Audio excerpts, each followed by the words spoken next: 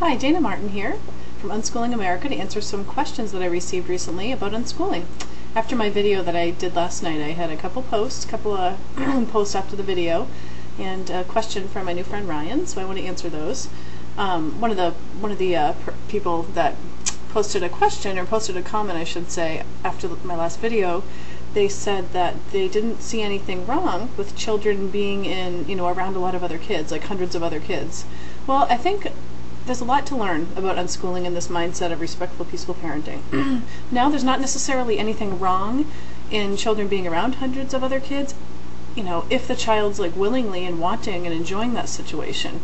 When it's a bad thing is when the child doesn't want to be in that situation. So there's no one answer for every single child. In this type of life, you're able to totally cater to that individual. And I think also as a culture, we really tend to think that we know what's best for people, that we know what's best for children, we know what's best for our neighbor, we know what's best for other countries, and it's just kind of a cultural thing that we know what's best, and we really push our opinions on people. This mindset is really kind of individualized in that we listen to our children. We know what's going to be best for them because they tell us, and that's definitely something outside the norm of our culture, especially the way most of us were raised. And also I think we were told growing up that it's good for you to do this and it's good for you to do that, and you really learn to silence your own inner knowledge about things, and you say, alright, well, I guess I don't really know that's bad, and I'll learn to trust this other person and listen to them over my own instinct. Now, I love that I can listen to my kids, so I don't think there's one right answer that it's good for children to be around hundreds of other kids. It's just not a bad thing, it's not a good thing, it's just totally individual with that particular child. And the same is true with learning in general, in different topics. Now I'm going to go right into the question that Ryan asked. I'm going to kind of jump around with this question, but he put wouldn't it be good to introduce a little Greek into the equation?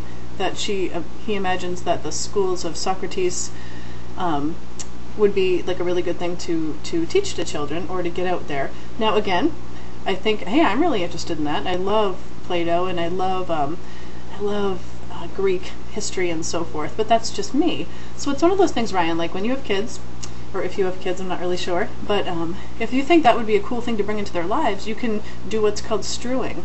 Which is where you just put interesting things into your children's paths. Now, some unschoolers do that, some don't. For me, I really like to do that if I think something's cool. So get a couple books, get a couple magazines, talk to them. Discussions, one of the biggest ways that unschoolers learn is just to share with them, oh, this is really cool. There's so many awesome things on the History Channel. I mean, basically it's kind of like throwing Greek out there. And in our day and age with technology, it's kind of hard not to run into it, and just see where your child's interested with it. If they think it's interesting, then hey, you take off with it. You bring as much of that into their life as possible, and if they're interested, then they can learn from it. If they're not, then hey, maybe they will be later in life. But it's kind of not pushing your own agenda. Even though you think something's really important for them to know, it's not pushing that on them. It's respecting where they're at with it, and sharing your passion for it. I mean, sometimes our passions are so infectious to our own children that hey, if you're interested in Greek history, for example, and you think it's important in life, then share with them why. Another thing another thing you asked, where it was, I'm reading it on the screen here in front of me, that maybe, somebody might be on board with unschooling, but both parents might work, or are single and working. That's really common. Now, there's a lot of different Yahoo groups out there that are kind of catered to this. There's a few newer ones. If you did a search, you could probably find them. But there's also something as an alternative called Sudbury School. Now, I know there's even Sudbury School videos on YouTube, so you could search for it. But a Sudbury School is a free school, so it's basically like unschooling, but in a school, in a building, if both parents are working. It's an awesome way to go about it. A lot of people go from Sudbury to unschooling.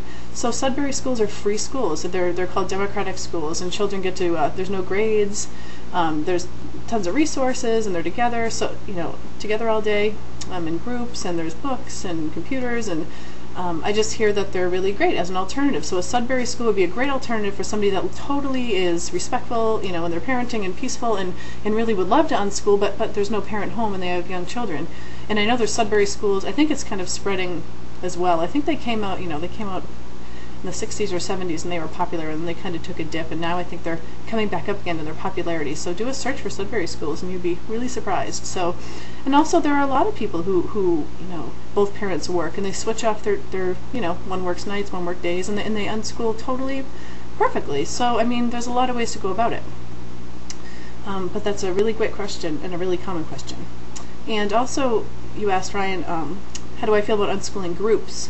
Well, we have, I've had an unschooling group called the Free Child Home Learners, where kids get together for like unstructured play and to hang out, and also we're part of a regular homeschooling group with all different types of homeschoolers. And I love that we have like a rich pantry of different people in our lives, of all different backgrounds, all different homeschooling methods, because I want my children to be, as much as I love being around totally like-minded people, because it makes me feel really good, there are those times where I also really think it's important for my family. I like to be around all different people with all different backgrounds.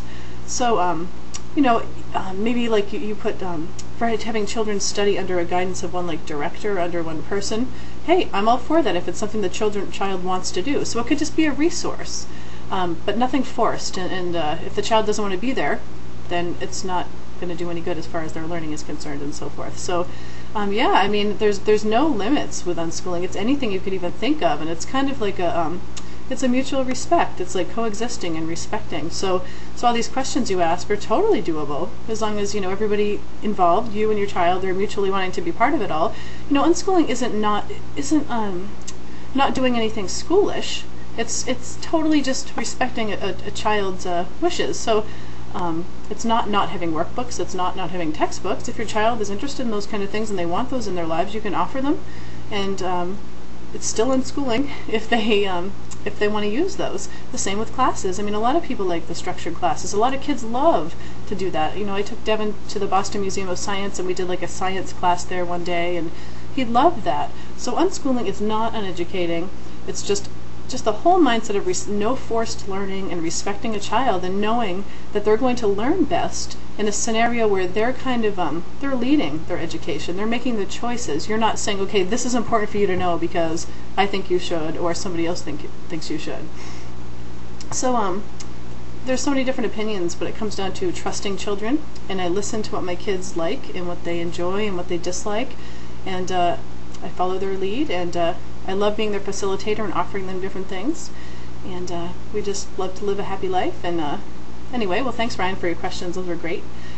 And if anybody has any more, please email them on over to me. I love having a focal point for my YouTube videos. So I hope that was helpful to a few people. And yeah, we'll talk soon. Thanks.